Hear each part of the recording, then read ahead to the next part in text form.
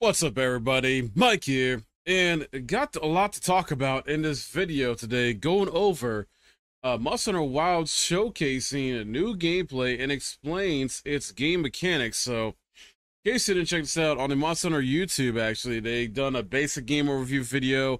We got a Great Sword overview video. These are all short ones too, and then focus mode as well. And they just dropped like Insect Glaive. So a bunch of new details and info drops like that.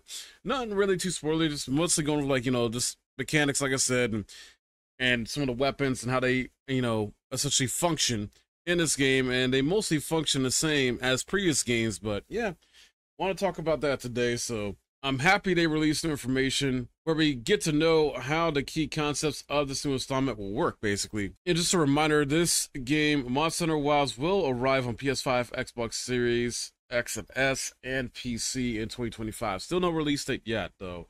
The first video goes into explaining actions you can perform when riding the new bipedal mount, the Swift Secret.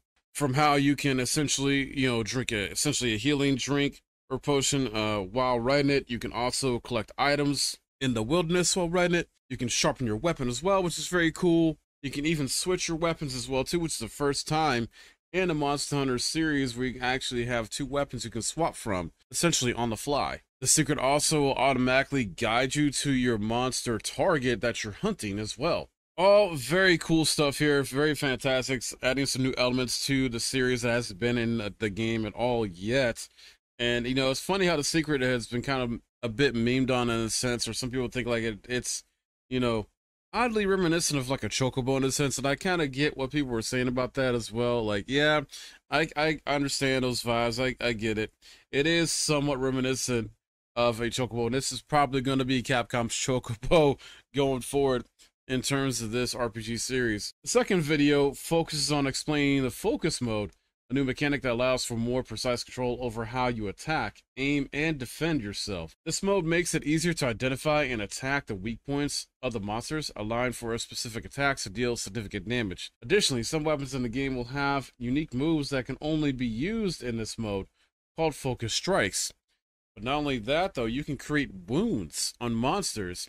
So not only do you have weak points on monsters, but you also can create wounds. And if you attack these wounds repeatedly, as well as weak points, you do even more damage. And then for the next video of this, you got the Great Sword. They explain how it works in the game, how it functions, basically. This is one of the iconic weapons of the series, known for its devastating power and ability to inflict large amounts of damage in a single strike. It is one of the most powerful weapons in terms of impact damage, but is also slower and requires careful control to maximize its effectiveness. Thanks to a new focus mode, you'll be able to aim at the wounds and weak points of a monster and deal great amounts of damage, though, as I mentioned before. So, with the wounds being added in there, being a new element of the game, and focus mode helping you out with that, that's going to be huge. And not only that, we got to look at Insect Glaive as well, too. And this, is what you kind of can expect, a high mobility type of style of combat with using this weapon, almost like you're a ninja, and you can utilize, extracts that buff you.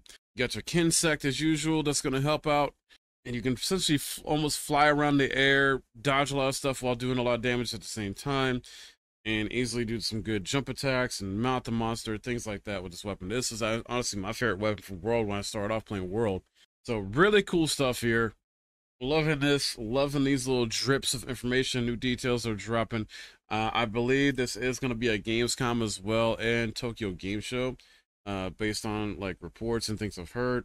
Monster Hunter Wilds promises to be the most ambitious and spectacular installment of the series as well too,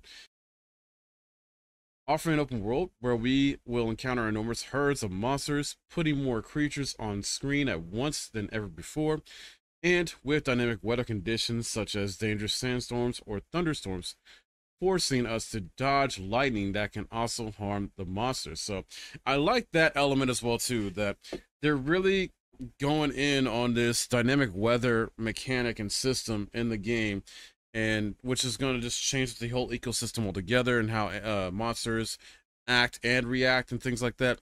And not only that, I like how the lightning, as I said here, will not only affect us as the player and hurt us, but also the monsters too. So there's going to be a bit of strategy, to utilize with that extra strategy, matter of fact, because not only are you going to have to strategize around your weapon using and the things you bring with you for the hunt, but, and also how the monsters, attack patterns are and things like that. And it's habits are and things like that. Weather is going to be a factor sometimes too, where you can utilize lightning if you position a monster, I'm guessing, in the right position for the lightning to hit it, basically, is what I'm speculating on with that. And that is awesome to me because then that can make hunts even, faster in a sense, more fun, more engaging, more exciting in general, all those things. So very, very awesome stuff there. This is making me look more forward to this game, honestly. And in terms of probably big RPG, AAA RPG games for next year, as of right now, this is my most anticipated game of 2025 from an RPG standpoint, AAA.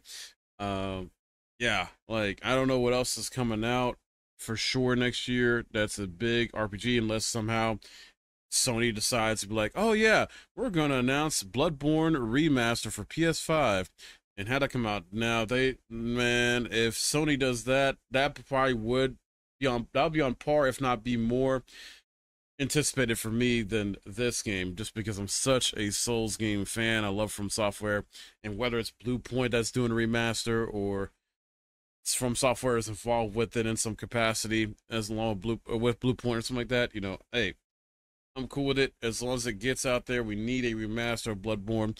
We need a PC release of Bloodborne too. Hell, instead of these like close type of games to it. But nonetheless, sorry, I got off track there. But Monster Hunter Wilds, though, most anticipated RPG game of 2025 for me. No release date yet. We might maybe get one soon. Possibly a Tokyo Game Show at the list. I don't think we're gonna drop it at Gamescom unless they decide to randomly drop it at Gamescom. I don't know. At the latest, maybe Game Awards. I would imagine if they're gonna, not give us exact release date, then Game Awards would probably be the safest bet if they don't do it at Tokyo Game Show in September or Gamescom later this month. But I have to wait and see. What are your thoughts on this, guys? What do you think about these new details, the new mechanics, overview, trailers, stuff like that? Sound off in the comments below. Would love to hear from you. And is this what you're most excited for 2025 in terms of RPG or games in general? Or is there something else on your mind that you're looking forward to next year? And if you enjoyed this video and found it helpful, please hit that thumbs up. It helps out a ton. Subscribe if you're new. Make sure you check on links in the description below as well, too. There's YouTube memberships. There's the Patreon as well. And that's a great way to help form the backbone of the channel as well, to help keep me going and making these videos for you guys. My name's Mike. Thanks for watching.